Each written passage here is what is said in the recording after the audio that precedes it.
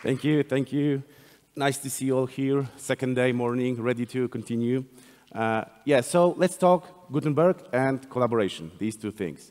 Do we have a presentation already? Somewhere? Okay, we have to wait. But you can watch me at the, in the meantime. I will maybe start, since we have no slides yet. Do we? No. So, why am I actually talking about this? There are two main reasons. First of all, I'm a huge fan of Gutenberg, the project Gutenberg, from the day one that it was created. And second of all, I was working as a JavaScript technical lead at CKSource, where I was heavily exposed to collaboration and collaborative editing in the web browser, in the JavaScript. Oh yeah, we have this. So, it's me, I'm David Urbański, I'm a full-stack web developer, WordPress developer for many, many, many years, tech lead. I'm a huge fan of Gutenberg, React, TypeScript, JavaScript, everything web development related. And as I already told you, I love Gutenberg, and I worked as a JavaScript technical lead. All right, and I was so heavily now exposed I will show you to a collaborative editing experience in the web. Also, long-term roadmap for Gutenberg states 4 phases. First is the easier editing, which is the Gutenberg editor itself. Second one is the customization. It includes, for example, block patterns, block themes, block directory, and full-site editing. I had to check this out. Third phase is the collaboration. We will be just touching this a bit today. And phase 4 is my personal favorite. It's a native support for multilingual in WordPress and Gutenberg. Phase 2 is still in progress. If you want to check what still needs to be done, you can check this issue on GitHub in the Gutenberg repository. And kind of unrelated, but one of the most favorite features of mine in this phase 2 Gutenberg is this command center feature, which is basically like a spotlight for Gutenberg and WordPress, so you can add stuff quickly and do stuff, or even in the WordPress admin eventually, just by hitting a shortcut and doing what you want. So let's first start with basics. So collaboration, what is actually collaboration? Collaboration is when multiple people are working together to achieve one goal. And what the goal is in context of Gutenberg? The goal is to create or produce content. So it could look like this. In like bigger companies producing content, it could look like this. We have editing part where multiple people are editing the content and they are creating it, editors. Then eventually they optionally may pass this to another stage like correction, and then maybe compliance to the legal team if we are working on, for example, terms of service page. And then maybe we have someone who can approve the changes. And once all of this is done, we have ready to publish page. So we can tell that all of these people have collaborated to create this publishable version of the page. Real-time collaboration, on the other hand, is just an extension of collaboration. It is the same thing, but allows you to do this simultaneously. In our case, a great place where we could put real-time collaboration is the editing part. So instead of people passing the document to each other so they can apply more changes, they can just do it simultaneously, which would be great, like Google Docs, wouldn't it? Basically, the idea is to just get rid of this post-lock model. Instead, we want to allow everyone in and enjoy editing the content at the same time. Still, there is no real-time collaboration without collaboration, so it would be great to have these flows of collaboration in Gutenberg before going real-time collaboration full. Now let's get into some specifics. These solutions for collaboration, they usually are network layer agnostic. But when you try to implement this in a real product, which Gutenberg is, you probably just stick to one of the connection methods. So we could use like one of these, short or long polling with traditional HTTP requests, similar to what Heartbeat API is doing in WordPress. We can open a WebSocket to the server, and we can use WebRTC to just connect people in a peer-to-peer network. Speaking of peer-to-peer, should we use server or peer-to-peer network? This illustrates the difference. So in peer-to-peer, obviously, we connect everyone directly to each other. This has an advantage because there's no server in the middle. But you might already tell that adding such a synchronization in such a decentralized network is probably a bit more difficult than normal. On the other hand, we have a central server in the middle, which really reduces the problem of synchronization because we have one central server, which is a single source of truth, but we now have a server. So now we also have to ask other questions like where this server should live. Should this live alongside with the website? If yes, it's probably have to be written in PHP, which is, trust me, not an easy task to create a webhook server with PHP. If not, alongside with the website, then when? Where? Maybe an external server or network of geolocalized servers hosted by someone like maybe Automatic or WordPress.org. But then we enter into a data privacy issues because all of the data is flowing through those external servers. So we need to probably have some encryption. Some advantages, again, some disadvantages. If we are working in a system where multiple machines are connected across the network, it's unavoidable to stumble across concurrency. So let's see this very simple diagram. We have two timelines and two nodes. Node A sends some information to node B, and node B sends some information to node A. Then they receive one and the another.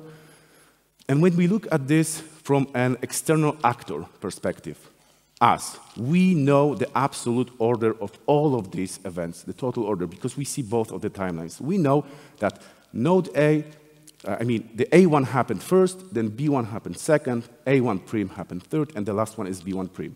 But if we look only at the one node perspective, let's look at the node B, and let's think, only based on the information he has, can we figure out the whole order I just told you? If you know, probably you know, since I'm asking, the answer is no, and it is no, because if we look at this, and from the node B perspective, what is the difference between this, for him, and this? Node B timeline didn't even move. It's the same for him, and this is all the information he has. So going this and this changes nothing to him. So what we are saying that A1 and B1, these changes are incomparable, so therefore they are concurrent. So at this moment you might say, well, just use timestamps. Just send it when this happened. And I don't have time to enter into these timestamps and clocks in general, but if you want to get into this stuff, ask me about this in the QA session. But trust me if I'm saying, if you have multiple machines, you cannot rely on the physical clock they are operating with. Also, there's this misconception that you can just avoid concurrency altogether by just using a server. And this is simply not true. Let's see the same exact example we had before. And what we just do, let's just change the labels. Let's say the top one is Jane, the editor, and the bottom one is the server. So as you can see, we have still the same situation. We still have concurrency. The only difference is that it's between the client and the server. And if you think about it for a second, it's great because we still, again, reduced the concurrency issue to only two actors. And you might also think, how is it even possible that the server has some concurrent changes to Jane's? Well, it could receive it from another node that is also connected to the server. And as a byproduct, we also have a single source of truth on the server about the total order of events. Because for the server, the order is basically whenever I received the event is the order of the operations. And this will be important later. For the comparison, this is the decentralized network example.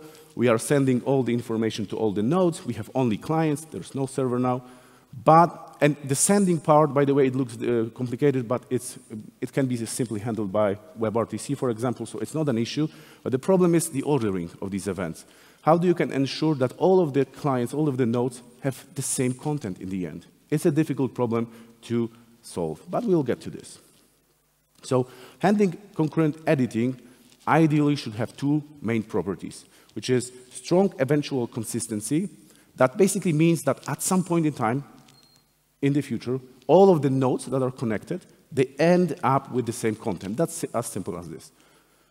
The second one is a bit more tricky to implement, which is intent preservation. So what we are saying is that when someone edits the content and someone else edits the content, when we merge those changes, we don't want to just merge them wherever. We want to have some intent preservation. So we have two words. We don't want this these letters to interleave, for example, just creating gibberish. We want to have 2 words one by one. Even if they are in the wrong order, that's still fine because it's easily fixable. But if the letters interleave, there's no intent preservation, and it's obviously bad. So are there any solutions already created by the people? And they are. 2 types of solutions are OT and CRDT. If you don't know what it is, bear with me, I will explain this in a moment. So OT stands for operational transformation, and it's like super old piece of algorithms, ideas, software, and all the stuff around it. And most notably, it's being used by Google Docs, for example, and CK Editor 5. So how does this actually work? Let's see this diagram, and let's imagine both of these nodes, they have some content in the editor, A, B, C, and D. Now, node 1 wants to insert X between C and D, and node B wants to remove B, basically.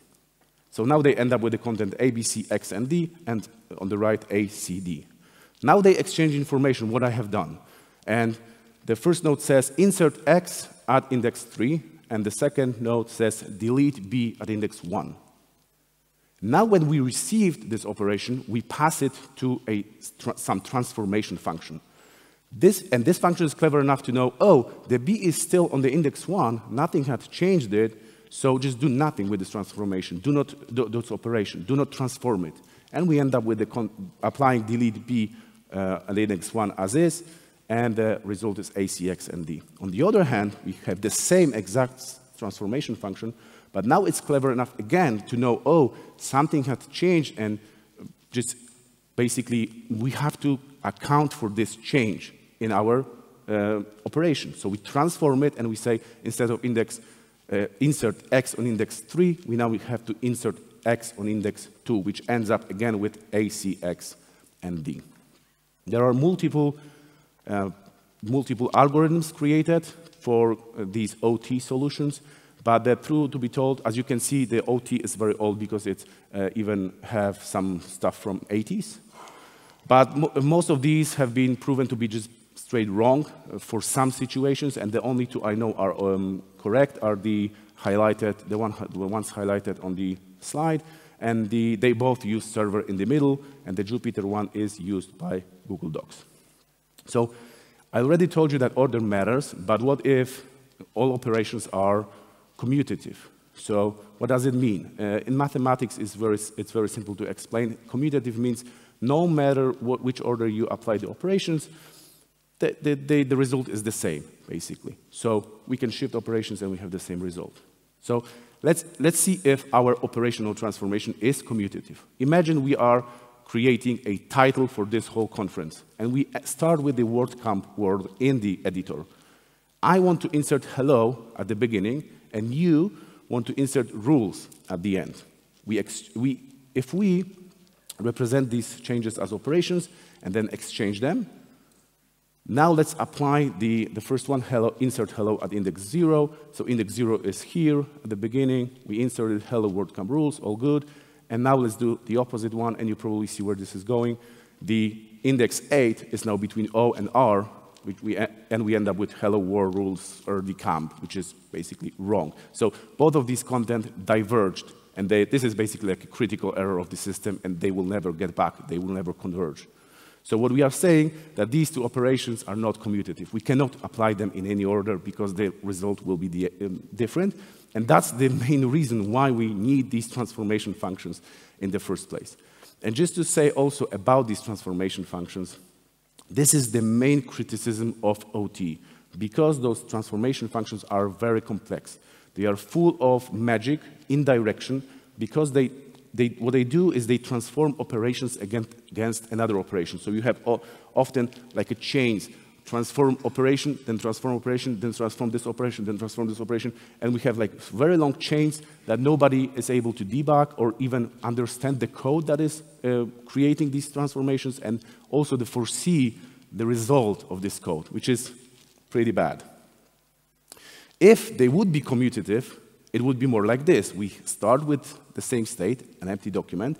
We have 3 operations. We shuffle them, doesn't matter the order, and then we end up with the same result.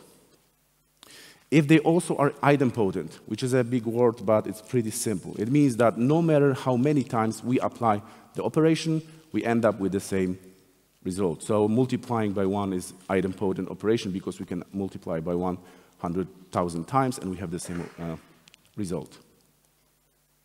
In our operational transformation world, or CRDTs, if we have operations like this and we somehow receive the same operation twice, exact the same, we only apply it once, and we have one paragraph with text hello in this example. So if we would have a system where we have operations that are commutative, both commutative and idempotent, we have a very simple way to synchronization. Because think of this. If I can send anything in any order to anyone and they receive it, and we don't even care if they received it multiple times, it would be pretty simple, yeah? I mean, here we enter CRDTs, which stands for conflict-free replicated data types, also known as commutative replicated data types or convergent replicated data types. This one is the most popular. And CRDTs are just set of data structures and also algorithms and, again, stuff around this to basically enable this commutative, idempotent, everything is going, merging itself, hence conflict-free. Some advantages of this are, for example, you can create a software that is ready for offline editing, aka local first apps. So you can have two different editors that are completely offline. I do changes, you do changes, and then once we are online, somehow it magically merges.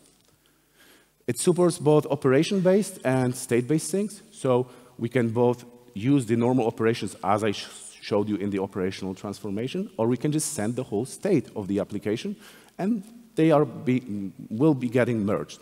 This is obviously more expensive payload-wise, but it's also an option. And there is no need for the server because we don't care about the order of operations, so we can send it to anyone at will. Some of the solutions and algorithms for CRDTs are listed here. These are the ones that I know. And I'm not going to go into details about this, but the WOOD, the first one, is pretty funny because it stands, this abbreviation stands for without operational transformation. So you can see that this has been created just to kill the operational transformation. And it's like a new and more fancy way of doing collaboration these days. So how actually these CRDTs work? Because you might think it's kind of difficult, like I sent any order, any duplications, and it still somehow works. So how actually does this work? I will give you an example of one of the algorithms. There are multiple ways of doing this, but this one is the simplest one to explain, so I will get this one. In CRDTs, if we have, again, the same content A, B, C, and D, we, instead of working and operating on indexes, which may shift, we operate on IDs, on unique IDs. So in this case, I made these IDs 1, 2, 3, and 4. So now, well, if I want to insert X between C and D, well, there's no ID there because it's 3 and 4. What do? You just create a new ID in the middle, 3.5. And now you might think, okay, but if two people want to insert between C and D, they both have ID 3.5, which is bad. We don't want this. And yes, you would be true, because it's not that simple. I will explain this on this example. Let's say we have a collaborative session between John and Jane, and John have created some content first, A, B, C, and D. And now you can see, instead of just adding ID as a number, what we are doing is we have an array of tuples. Tuple is basically two-value array, let's say, two-value data structure. So we now have ID of like index or ID of this element, and also an ID of who actually created this. So in this case, I'm using emojis because it's shorter. But we know that index 1 created, ID 1 created by John, ID 2 created by John, 3 created by John, and 4 created by John. And now, if Jane wants to insert something between C and D, she's not longer need to shift and do stuff with indexes. What she does is she takes whatever was before, 3 by John, and now she appends it. And she says, this is 3 by John followed by 1 by me. And now let's go even deeper. Like now we're removing B, the same situation we had before. Removing B, and now John wants at the same time insert X, Y and Z between X and D. So what do? we just remove the 2 by John, and the John inserts after X, so it takes whatever was there, and it adds Y and Z, adding 1 and 2 by him at the end. So this way, we have like conflict-free merging of the letters. There's also one, and by the way, these fraction numbers I just showed, like 3.5, they are actually created by taking all of these numbers in the ID. So it's 3.1.1 for the Y letter, and therefore we can order all of this based on these values. There's also one edge case for this. Let's imagine I removed C as a John, and I added D also as a John. So we would have, again, the same situation, but different letter, and this would be bad. So what we are doing, we are just using something called logical clock, or just counter, basically. And every time we do any operation, we bump the counter, which is kind of like a timestamp for us. And the whole thing, the whole row is actually the ID. The whole row is the ID of the letter. The 2 main known libraries or software that is actively using in real projects CRDTs is AutoMerge and YJS. And now, you can just Google this and find this on GitHub. Now let's go, we talked basics. We talked how collaboration actually works. Now let's talk Gutenberg. If we look at this issue, it's actually from 2017. So it's 6 years ago already, and people were discussing collaboration. And if you look closely here, we also have a mention of operational transforms. It's also sometimes called like this, and CRDTs. And they also say peer-to-peer, by the way. It's 6 years ago already. And it's by Chris Blower from Automattic. He's still working there, legend.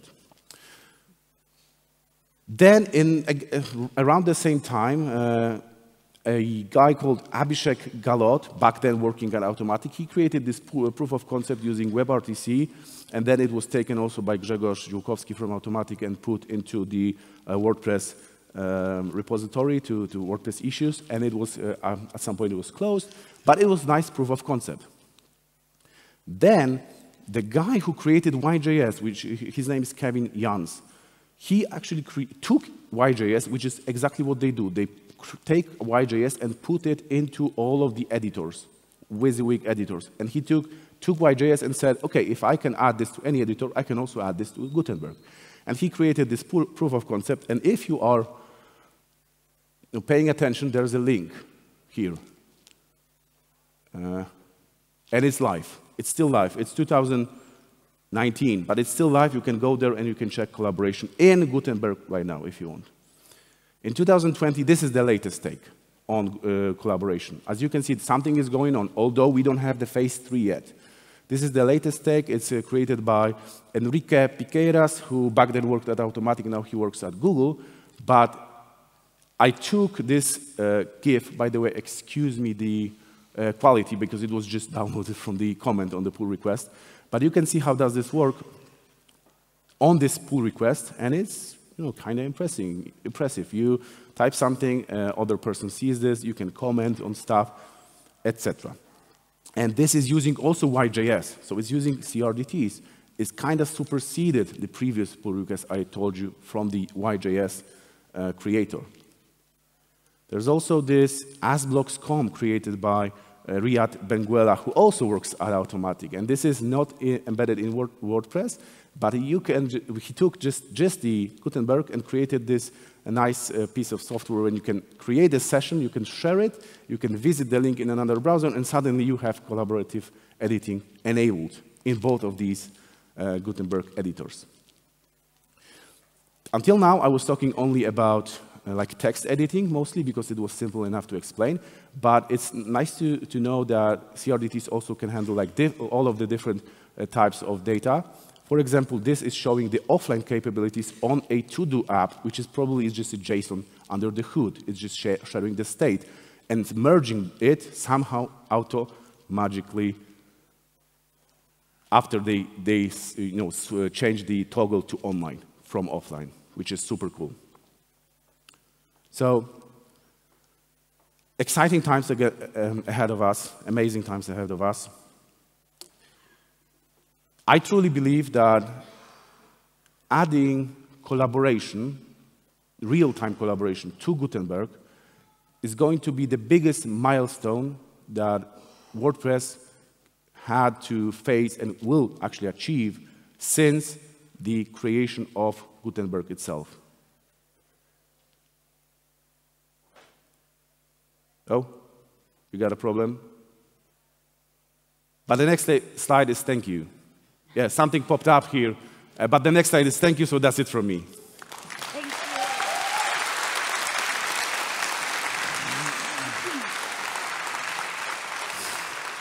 Thank you, David. That was an awesome talk. Thank you. If anybody has questions, again, we have the mics in the aisles. If you want to ask a question, just please proceed to either of the two sides. This was very exciting to watch, especially the last GIF showing how it could work. I can't wait. Yeah, I can't wait too. I mean, it will be awesome. Yes, yes.